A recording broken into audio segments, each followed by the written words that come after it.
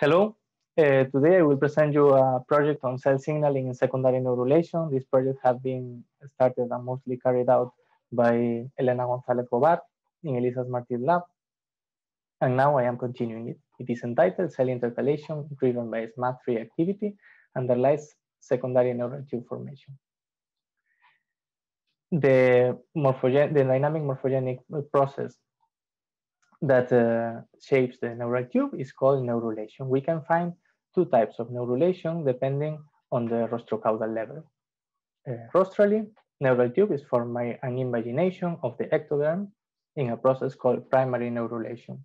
Failure in primary neurulation is associated with open neural tube defects, such as anencephaly or open spina bifida. Caudally, the neural tube is formed from the cells that are contributing to the elongation of the embryo in a process called secondary neurulation. Failure in secondary neurulation is associated with closed neural tube defects, such as spina bifida occulta. Today, we are going to focus on secondary neurulation, that is a process much less studied than primary neurulation. In the chicken embryo, we can follow the whole sequence of events of secondary neurulation if we go from the caudal tip of the embryo until the last pair of somites. So at the tailbud is where are the cells that I mentioned before that contribute to the elongation of the embryo, the neuromesodermal progenitors. As secondary neurulation starts, these cells are confined inside the basement membrane, and they suffer a lineage restriction. They lose their mesenchymal identity and they acquire neural identity. Later on, these cells undergo a mesenchymal to epithelial transition. They elongate and they polarize to form multiple fosses that are going to appear in between the epithelial and the mesenchymal cells, as we can see here. During lumen resolution, these multiple fossae are going to coalesce into bigger lumens that eventually will coalesce into a single lumen to form the final neural tube. In order to search for the signals controlling this process, we perform a screening by in situ hybridization. By doing so, we observe that the expression of some components of the TGF-beta pathway correlates spatiotemporally with secondary neurulation, especially TGF-beta1, one ligand of the pathway, and SMAD3, one of the main effectors of the pathway. Moreover, by in ovo electroporation, we have seen that using a transcriptional reporter of TGF-beta pathway, the KAGA12GFP vector, we have seen that the pathway is transcriptionally active at the level of secondary neurulation. We can see here that at more rostral levels, like in the two pair of somites where the tube is already formed, the signal is much lower than in caudal regions. Okay. To interrogate for the role of the TGF-beta pathway in this process, we perform some loss of function experiments with knockdown SMAD2 and SMAD3, which are the main effectors of the TGF-beta pathway. Meanwhile, in SMAD2, we did not observe any significant phenotype at the morphogenic level. A normal neural tube indistinguishable from the wild type is formed.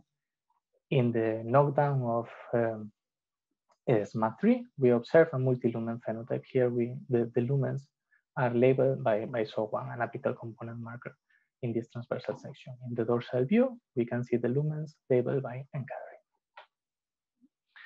Okay, so now we wanted to go step by step in the whole process of neurulation to find at which point is SMAD3 required for the secondary neurulation. So we start since the beginning, the lineage restriction point.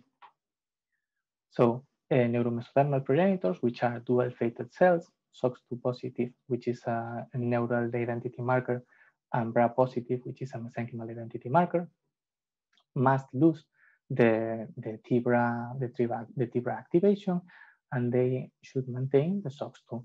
As we can see here, we follow the whole process, assessing the endogenous levels of TBRA by immuno, and we see that as secondary neurulation progress, the TBRA is downregulated, and at the end of the process, it is only restricted to the notochord.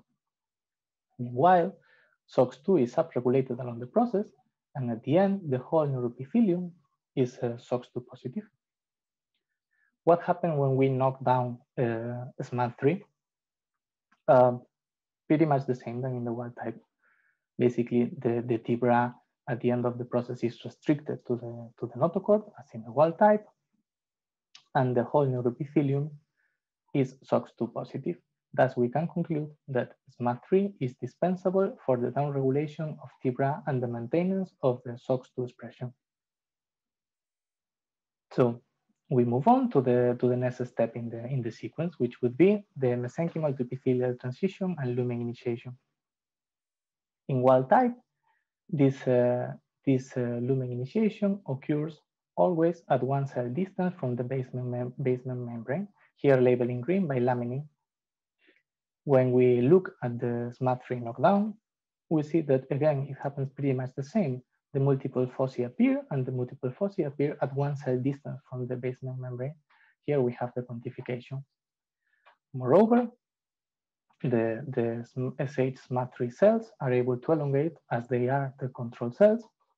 They are able to locate the centrosomes here labeled by FOB in the apical pole as the wild types, and they are able to enrich the apical pole in apical components like SO1 in gathering or atypical PKC.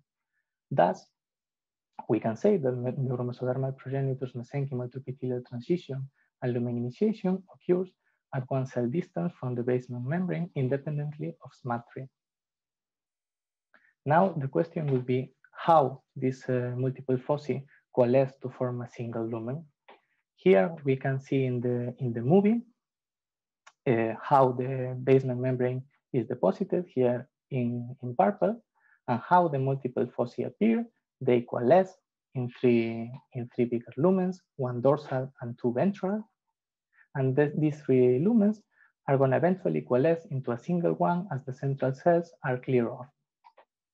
We can see here how they are clear off. Now, the question is how these cells are clear off from the middle. To address this question, we wanted to move to in vivo imaging to track the cells in vivo. To do so, we benefit from the expertise of Bertrand Benacerraf's lab in chicken in vivo imaging. And together we set up a culture condition that does not affect chicken embryo elongation, and blood vessel formation, as we can see here in the movie. You can see here how the blood vessels are formed. Combining these culture conditions with our electroporation, we were able to track the cells during secondary neurulation. Now that we have this tool, we can tackle our question, how the cells are cleared off. We have seen that the cells are cleared off from the center always after one cell division. After one cell division, the cell that will be cleared off it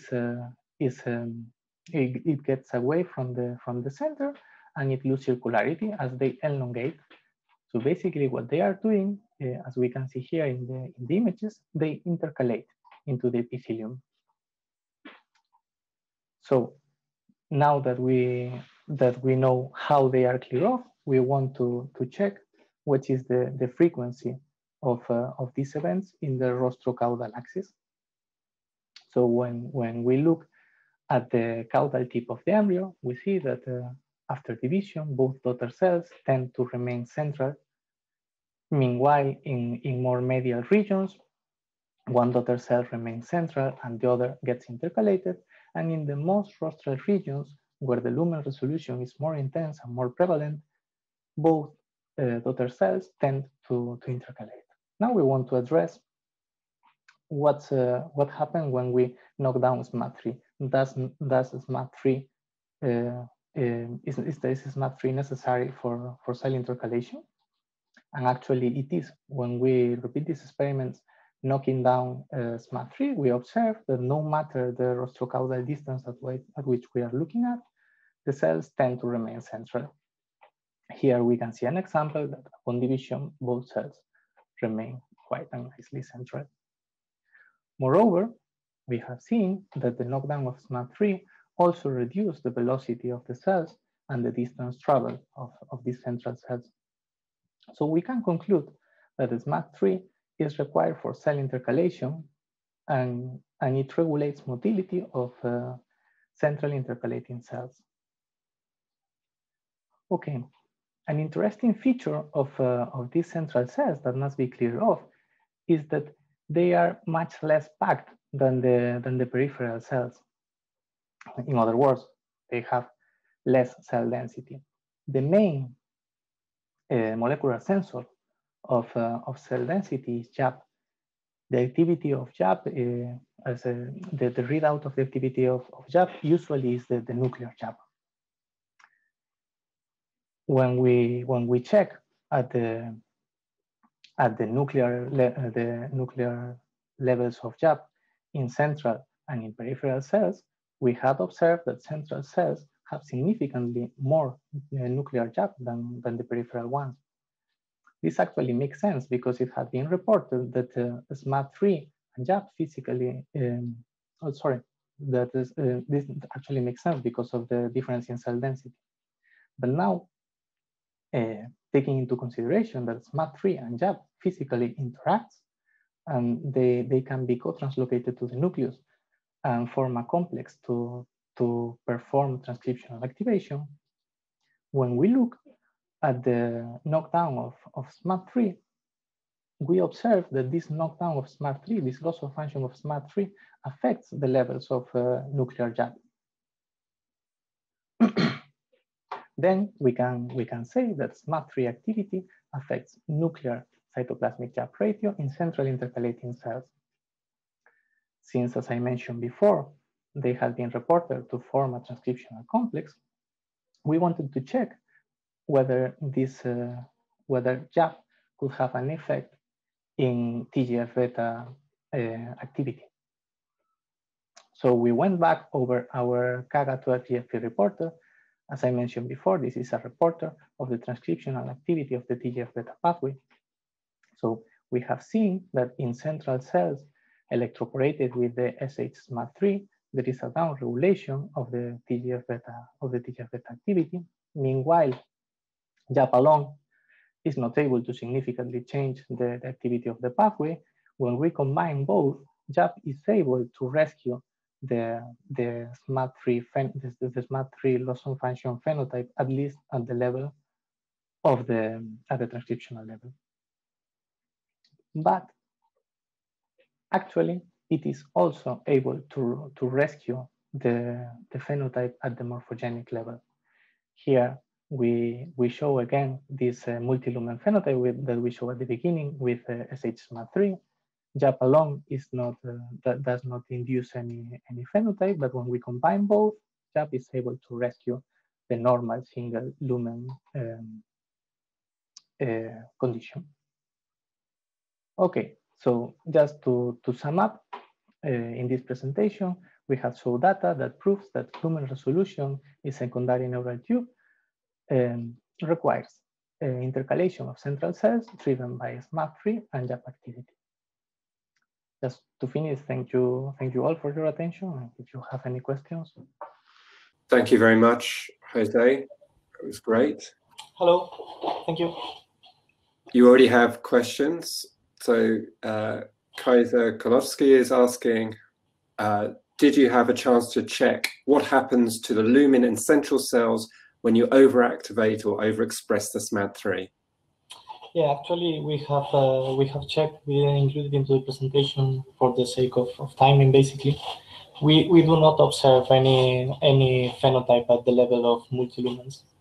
The shape of the neural tube was kind of normal. Mm-hmm. Mm-hmm. Aidan Martins is asking, is cell division necessary for central cell clearing and lumen resolution?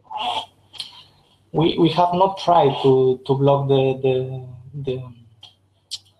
to affect the cell cycle or block the divisions, but we have observed that the intercalation always happens after one cell division.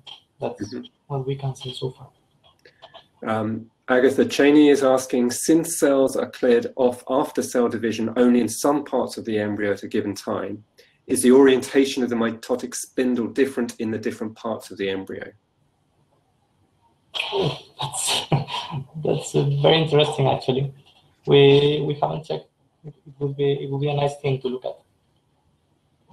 Okay. And Catherine Brown asks, in wild type, you show that after division, one of the daughter cells remains central. What then happens to that central cell? Do all the cells eventually intercalate? Oh, sorry, maybe I didn't clarify it properly. So I think what Catherine's asking is, after an intercalation event, what happens to the sister cell that hasn't intercalated, that's in the central region? Does that also intercalate? So in the control condition, probably what is going to happen is that this central cell is going to divide again, and eventually both daughter cells are going to intercalate.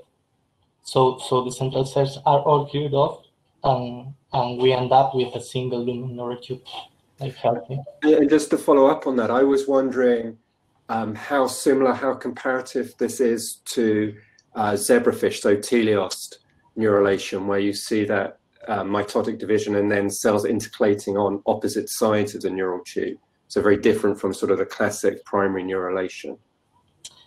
Yeah, actually, here when we observe these divisions where both cells intercalate, they didn't necessarily go one in each side of the neural tube. Sometimes they go both in the same. Actually, if I remember well, in the pictures that I show in the presentation, both of them are in the same side. Mm-hmm, mm-hmm. Question: is TGF-beta acting in an autocrine or paracrine manner? We don't know. We know that it acts in autocrine manner. At least we don't know if it also do it paracrine. And I guess sort of a related question from Julia Biuso, in which cells is the ligand TGF-beta1 expressed? We haven't checked. Actually, maybe we should go through the in situ screening, because in the in situ screening we had checked for the TGF-beta1 ligand, and actually, apart from SMAP3, it was the other one that shows quite a specific expression pattern that correlates with the process of secondary neurulation. Maybe it will be worth it to look again at this thing. Oh, great. Thanks very much. Thank you.